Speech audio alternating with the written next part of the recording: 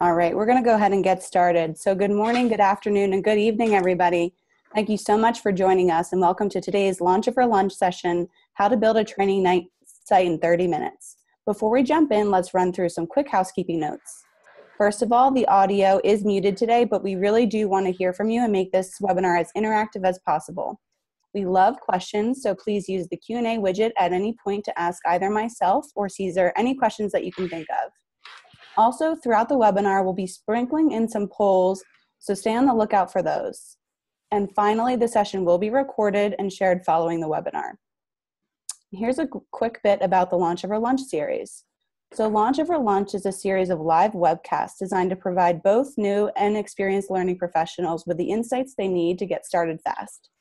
In these sessions, we'll roll up our metaphorical sleeves, walk through the basics, and get down to business by demonstrating how to build and theme your Open edX site, create your first Open edX course, and provide your learners with hands-on labs and exercises.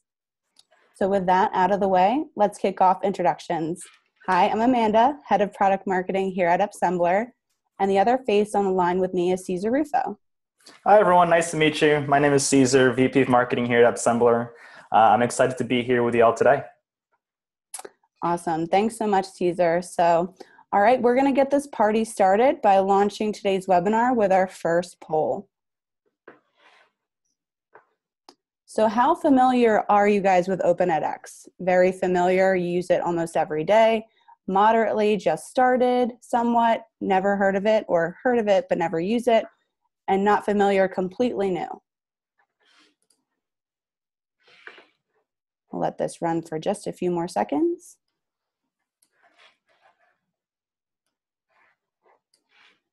All right, it looks like most of you are either new or moderately familiar. Great, thanks so much for sharing that with us. And I'm gonna go ahead and pass it off to Cesar. Nice, all right. Looks like we've got quite a few folks. Looks like most folks are really, have a knowledge of Open edX. So this is really helpful context to know. Just want to confirm, Amanda, can you see my screen? Are you still seeing the slides? I am, yes. Okay, wonderful. So I close out of presenter mode so I can just take a look at what's going on here.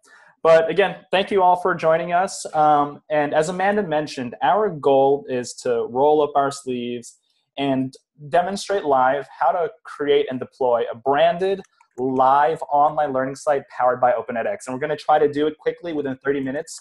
And we're going to do it using Tahoe, Appsembler's SaaS platform for Open edX. But first off, before we even jump into it, why are we doing this? So often we hear that people, they want to build courses for their learners and they want to deliver training content on the Open edX platform because one, they want a platform that is reliable. Two, they want something that's innovative and it's continuously innovating. And three, they want something that's scalable. And I think above all, they want something that's actually a delight for both the learner and the course author. Luckily, Open edX is great for all of those things. However, as I know, it looks like most folks here are familiar with Open edX. If you try to deploy Open edX on yourself, by yourself, chances are you'll know that it's not exactly the easiest thing to do. You may wind up spending weeks or even months trying to get up and running. You may end up spending a fair bit of financial resources and even may need technical resources. So for today's session, here we want to show you how anyone, including myself, I have almost zero technical background. I'm a marketer.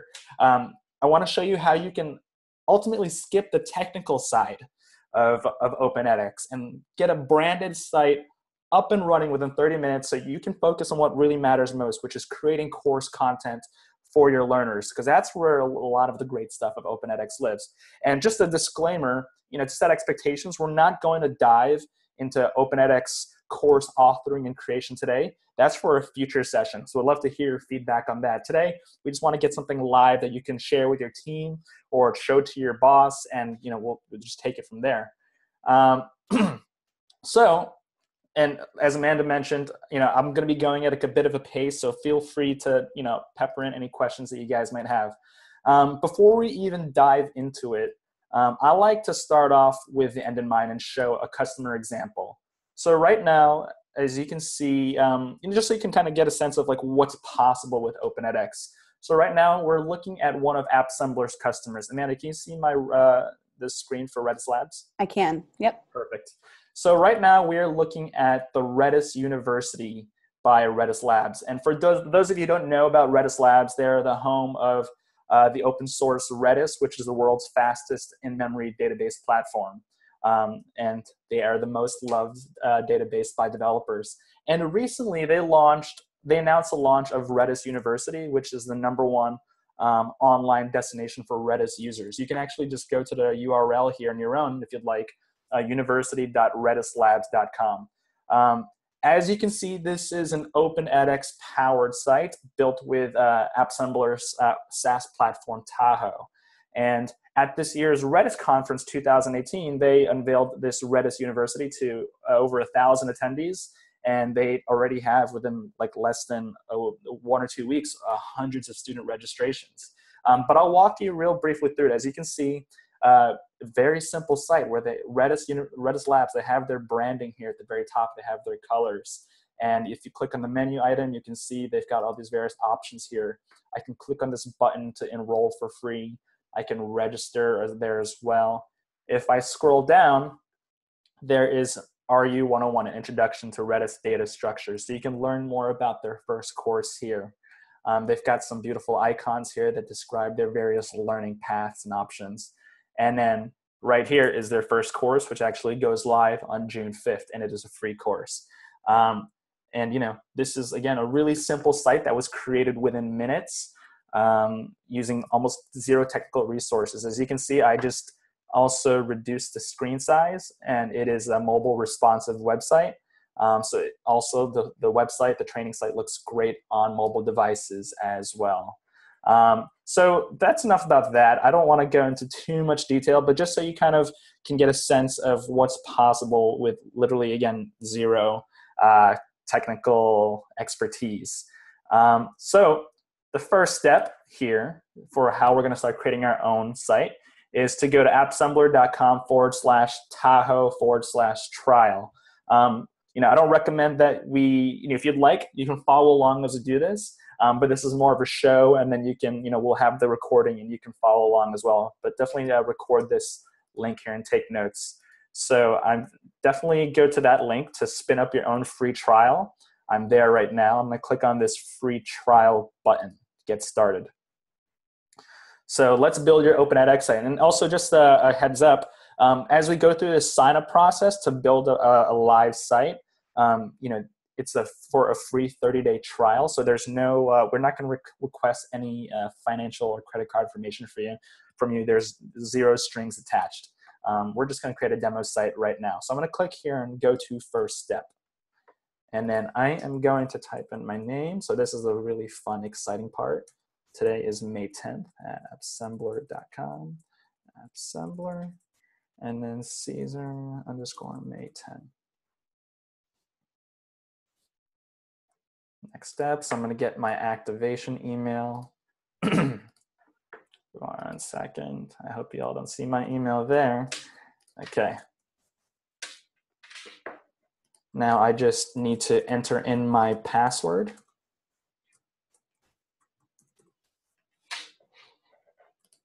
Next step. Nope, don't remember that stuff, please. Now, at step 4 here, we're seeing during the sign-up process, it says select your subdomain, where you can see here, I can put any type of subdomain that I like. Let's say caesarisawesome.tahoe.appsembler.com. When you're spinning up your own free trial, you'll always have this subdomain. You'll always have this domain, yoursite-.tahoe.appsembler.com. If you want to have your own custom domain, let's say it's university.mycompany.com or learning.mycompany.com, you can obviously do that, but that's with one of our paid professional plans, which you can definitely learn more about. But for our intensive purposes here, we'll just call this appsembler-test-caesar-may10.tahoe.appsembler.com. Let's name the site Cesar site. Now, this is an interesting thing. we can here add our branding and our colors. And, if you don't have, let's say, your branding colors on hand, you can, always skip this step, or you can use a free Chrome plugin. So I've got here a color picker tool. I think it's a free tool from Colorzilla. So you can just pick a color from your page and use that. I've already got my colors figured out, so I'm just going to drop them in here. So for my primary brand color, rather than this red, I'm going to drop in this kind of a green color. I like that color a lot. And then for my CTA button background color, CTA, just for those of you who don't know, it's a call to action. I'm going to drop in this bluish color there as well. I'm going to hit next step. And now I can also upload my logo. Normally doing these small tasks like changing colors, uploading and changing logos would require engineering resources. Here, we're just going to do it ourselves, and it'll take just a second. So I'm going to drop in Appsembler's logo there and hit next step. And then I can choose, various fonts. I'm going to choose Open Sans for now, but just because I selected this now doesn't mean that I'm married to this. I can always change this. There are more options later on within the platform that you can select. Hit next step there. And hello world, your OpenEdX site is live. So there are 3 options here. The first option is Management Console, and this is where you can design and manage your site. The second one here is LMS. This is where you can view what the site looks like to your learners. And 3 here is Studio, and this is where you can actually create courses. We're going to spend most of our time today looking at these 2. But first, I'll click here on LMS, and we'll look at this new tab.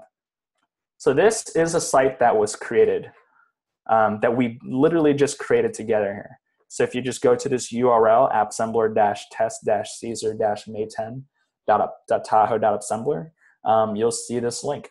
You'll see this website. And right there, you'll see we've got some, got our logo there. We've got our colors, hit the menu item. We've got all our colors there. And if you scroll down, we've got all these various elements. And obviously, a lot of it is just like lorem ipsum filler text, which we can always change later. But this is what we're going to get started with. And also, if you just squeeze this here, reduce the size, you'll see that the website is also mobile responsive as well. Okay.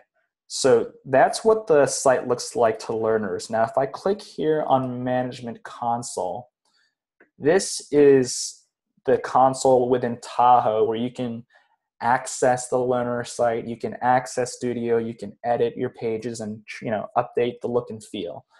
So when you log in for the first time, you'll see this simple tutorial. It's actually just like a few steps to walk through. We'll go through it together. So welcome to Tahoe. I'll click on Let's Go.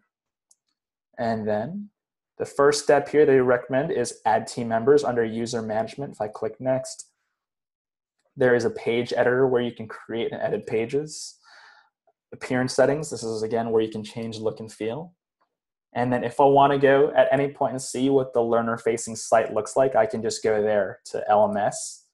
And then over here is Studio, where I can ultimately create my courses. So I'm going to hit close.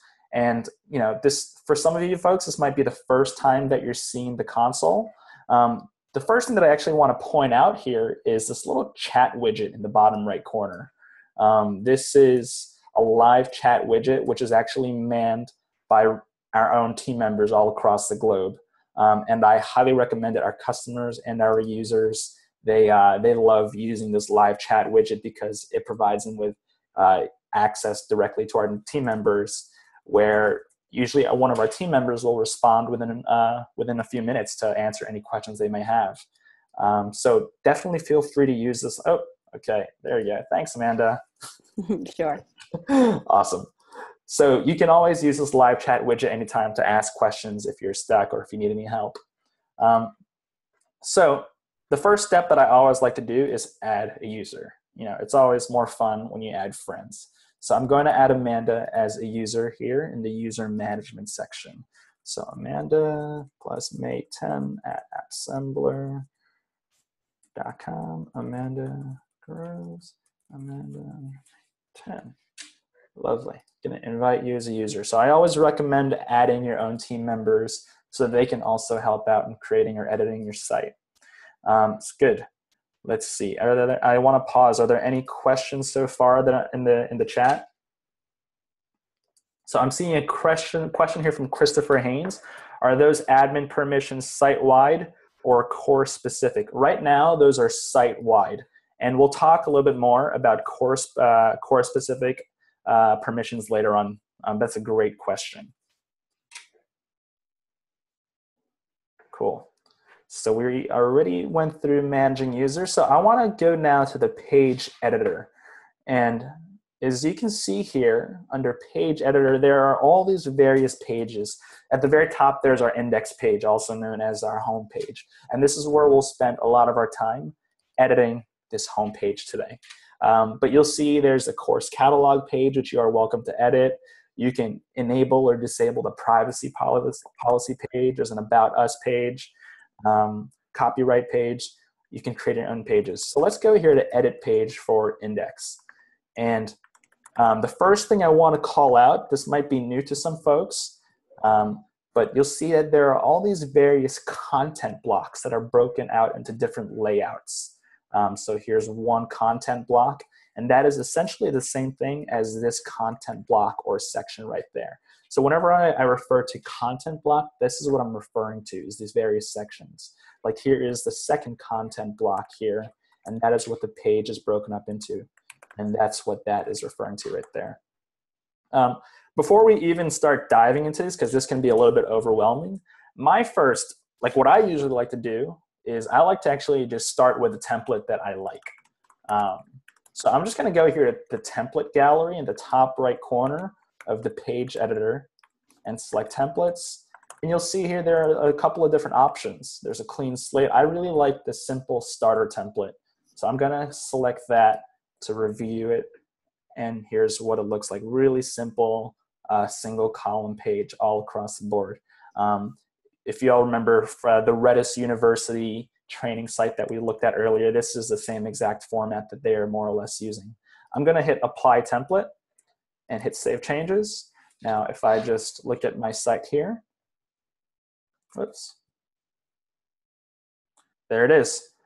I've still got my logo, I've still got my branding, but now you'll see here we've got this different background, this stock image, along with this section right there. So the first thing I'm going to do, and now we're going to actually get our hands dirty. So the first thing I want to do is, I'm not a huge fan, it's a pretty cool background image, but I want to replace it, let's say, with my own hero image that aligns with my branding. So I'm just going to go, before I go too fast, you'll see here in these various content blocks or layouts, a few things. One, I can add various items and elements. So if I click Add an Item, there are elements here I can add, such as heading text, paragraph text, a WYSIWYG type of HTML content block. I can add images. If I click here, layouts, I can also edit the layout of the existing or add a new layout, like a single column or 2 column or even 3 columns. Page specific, we'll talk about this one later for course listings. But let's add a big heading there. And then afterwards, let's add paragraph text. And then let's add here a nice call to action button, similar to what our friends at Redis did. And then if I click here and show options, this is now for the overall content block.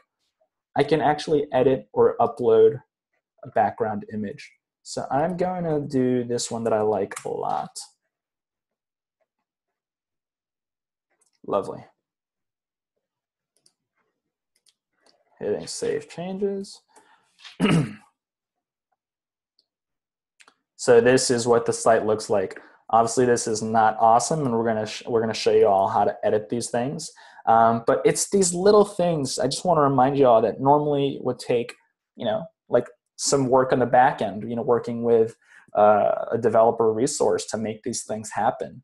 And now, as you can see, just with a few clicks, you can actually edit these things, these items yourself.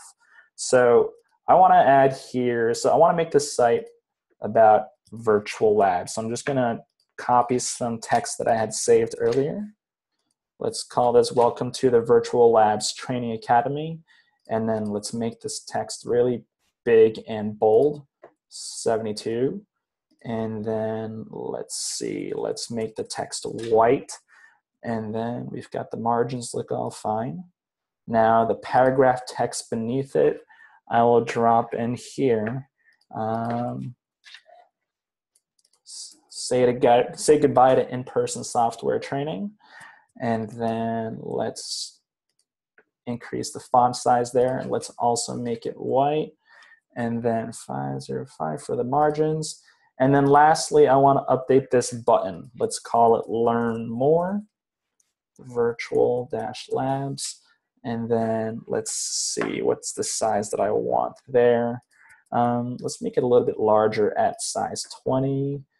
And then let's see, I don't want a border, so I'm going to remove that. And then just going to update the background color for the button. And I'll hit Save Changes. Let's see what that looks like right now. There we go. That text didn't come out as white as I wanted it, but you know, this will do for now. So you'll see we've got at the very top section like a nice hero image with text to welcome the learner. And then if you click there, it drives directly to the landing page that I want to drive folks to. So now let's edit the section below. Actually, before we even do that, what I think would be interesting is let's get a course added. So I'm going to go here to Studio. And again, like I said, we're not going to spend too much time here in today's session. We're not going to spend time creating courses, but this is a good place to actually show like what a course would look like on the learner site. So I'm going to click on Sign In. And again, I access that from the top right section of the management console. Let's call it May 10. I think that's the password I used. Okay, so now as you can see in Studio, again, we're on a free trial right now, which is why we've got this ominous timer here. But you can create your first course, especially if you don't have a course. So let's call it Introduction to Virtual Labs. That's one of Appsembler's products. Let's call it VL101. And then let's call it 2018 Term 2. There's no like right or wrong way to do these things, but I'm just creating these various course names, course numbers, and a course run. I'll hit Create.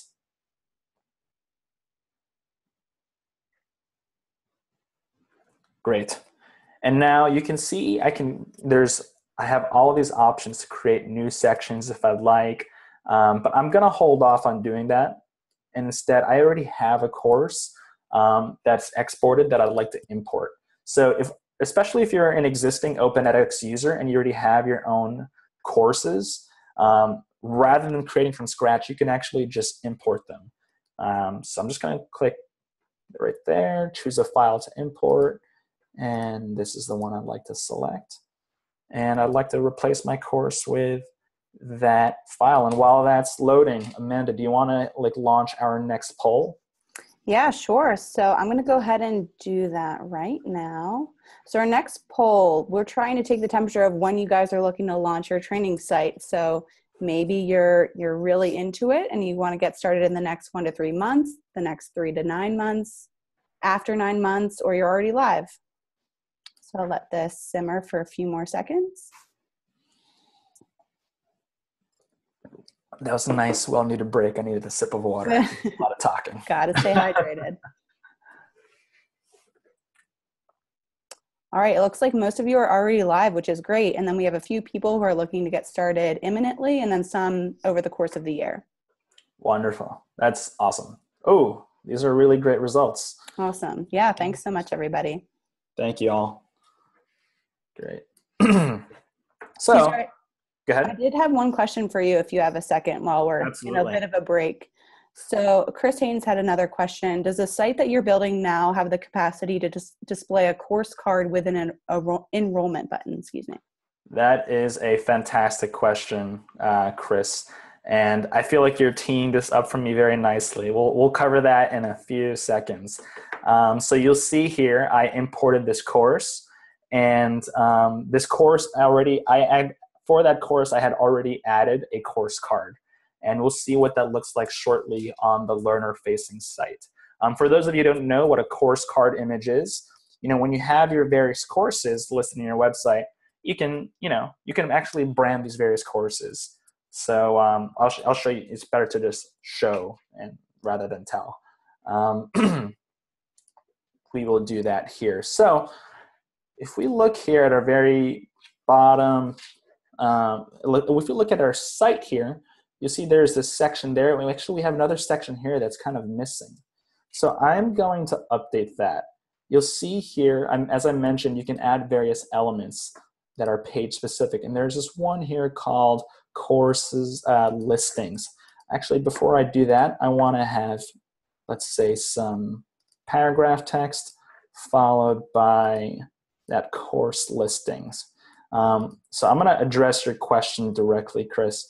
So if I go here for index page course listing, I have multiple options. And it's basically, how do you want these tiles to show up on your website? I like this one, tile type 1. So I'm going to keep that. And then let's say upcoming courses. And then let's make that nice and big. And let's make that bold. And let's make that center aligned. And then hit save changes. Okay, let's see now what the site looks like, especially now that we just imported our first course. There you go. So you'll see here, again, we've got the same hero image with the welcome text that we've got there. This text here remains the same. And you'll see here, we've got our very first course that we imported earlier. And we've got this lovely course card image. So luckily, since I already had that imported, I don't need to add that from scratch. But we can show you too how to update and change a course card image. But does that address your question, Chris? He says, thanks, it does. Then my job here is done. Awesome.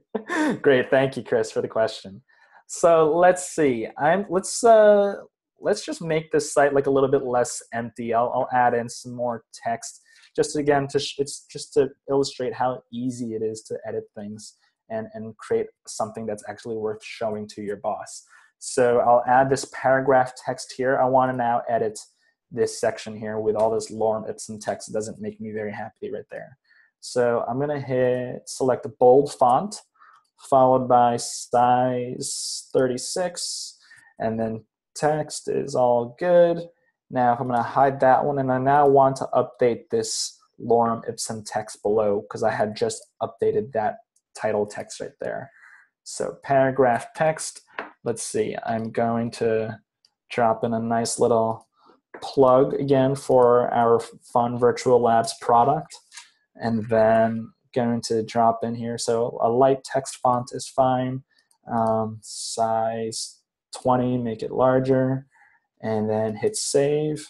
And now let's see what that looks like.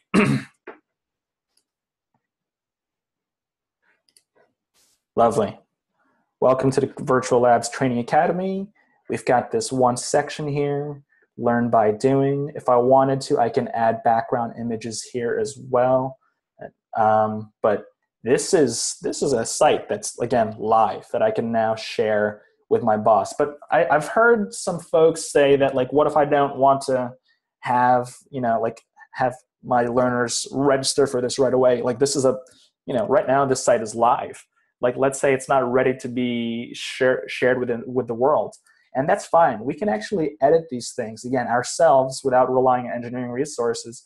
We can edit these things in the settings. So for example, if you go to general settings within the management console, there's this section here called registration settings, where I can now disable here registration button in site navigation. So that'll remove that. I can also, disable the link to registration form on the login page if I wanted. Or I can even just completely disable the registration form. So that makes things a lot easier for me.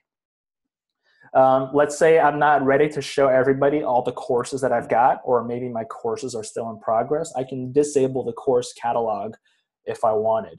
So I can hit that disable button. And here's another section here called search engine indexing. So generally, when you publish your site, like it is now being indexed by Google, by various search engines. So your site is actually, you can actually be found and discovered, which is a great thing, especially if you're trying to attract more learners. But let's say you want to make this an internal only site. You don't want to make this more public. You can actually just disable the search engine indexing feature right there. And then lastly, within the settings is Google Analytics tracking. Let's say you want to find out like what your learners are doing. You want to tie this directly to your Google Analytics instance. You can actually drop in your tracking ID right there. Again, normally, this is just great that you can do this yourself without touching a single line of code. So I'm going to hit save there, and just so we can see what it looks like now.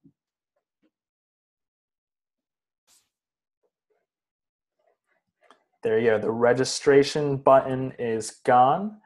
And yeah, so now my course there is gone and you can't explore courses.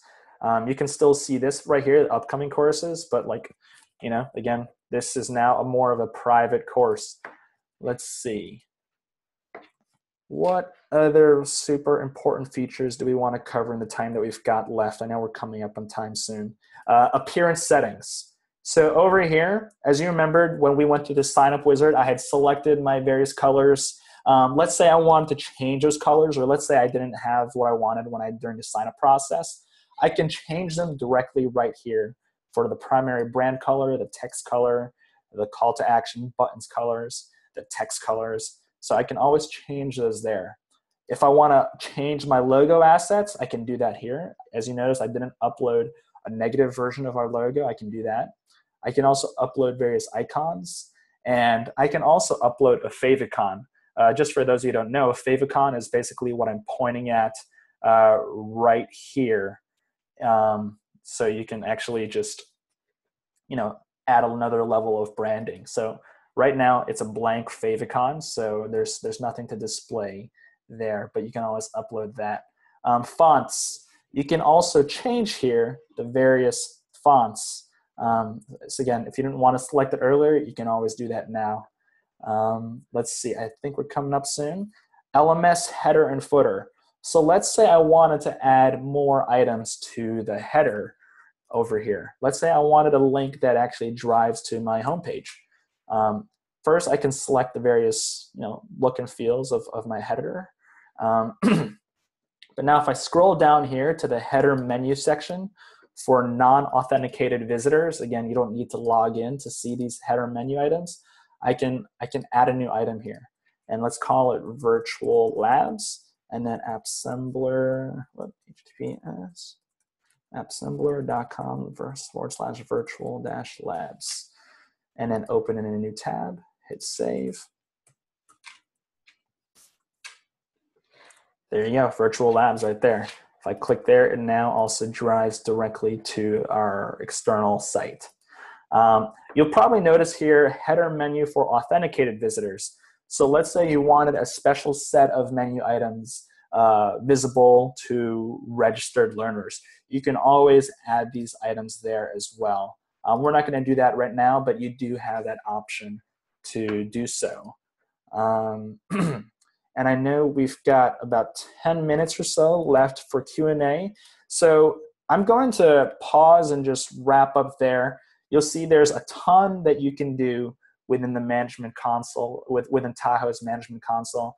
But again, the objective of today's session was to just kind of lightning round, show you how to get something up and running so that you too can create this site that you can actually show to your learners or to your boss, and without having to spend a single dime. That's the purpose here. So I hope this was helpful for anyone who's new or was curious about how to create your own Open edX site. And thank you all so much for your questions. I'm going to pass it off now to Amanda. Awesome. Thanks so much, Cesar. So I'm going to go ahead and launch our final poll of today. So given this was such a great session, what would you like to see us cover in a future launch of our lunch session? We have course authoring, the basics, course authoring more advanced, SSO single sign-on, custom domains, how to offer certificates, the hidden features of Open edX and XBlocks. So lots of food for thought here.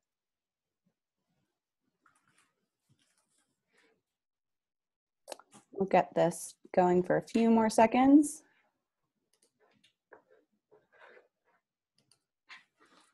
Looks like we have just about everybody, so I'm going to go ahead and end it. And the winner is XBlocks, and I know there's a ton to be learned on that. So that could be many, many sessions in the making, but thank you. We'll go ahead and queue that up for our next launch over lunch. All right, so looks like the most popular one here is, this is absolutely fantastic. I'm going to take a screenshot of this. This is really valuable information, everybody. Someone wants to vote for SSO twice. That important. Good to see. And then Cesar, I did have a bunch of questions come through for you. So the first one comes from our attendee, Danielle. So are you able to customize what data fields are requested on the registration form? That's a great question. And I'm actually, hey Nate, are you there on the line? Oh, you're on mute, Nate. I'm here. Yep.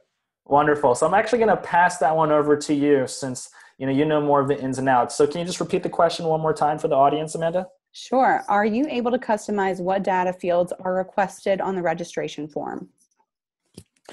Yeah. So right now we just capture 3 fields. We capture the full name, the email address, and the password. General design practice is that you want to keep your registration form minimal so that you can get people in as quickly as possible and capture their email address. And then what we recommend is progressive profiling. So once you've got them in your system, then you can reach out to them again and ask additional questions, demographic information. But you don't want to put anything in the way causing friction to get people registered and signed up. So one way that you can capture that information is setting up a survey XBlock at the beginning of your course. So everyone who enrolls in your course, before they can start taking the course, you can ask any number of questions as a prerequisite before they can actually start accessing the course content. You can also do entrance exams if you want to make something that's a little bit more graded. But just for basic demographic information, a survey XBlock is typically the way to go. Awesome. Thanks so much, Nate.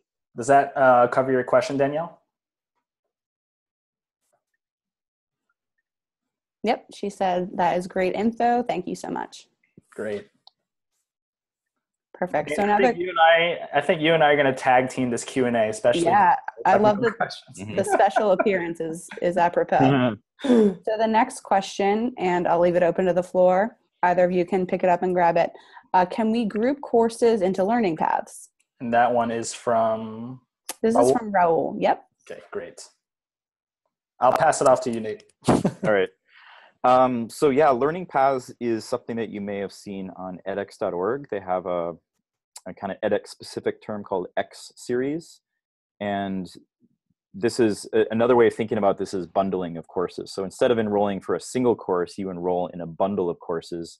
And the idea is that there's a recommended path, an order in which you should take those courses, to one after the other.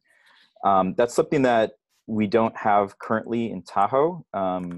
We do, as you saw Cesar build the homepage in 10 or 20 minutes, you could create those learning paths just using our page editor and then just create links to those different courses. So right now that's the recommended way of doing that, but learning paths is a capability that we are looking to add to the Tahoe platform in the near future.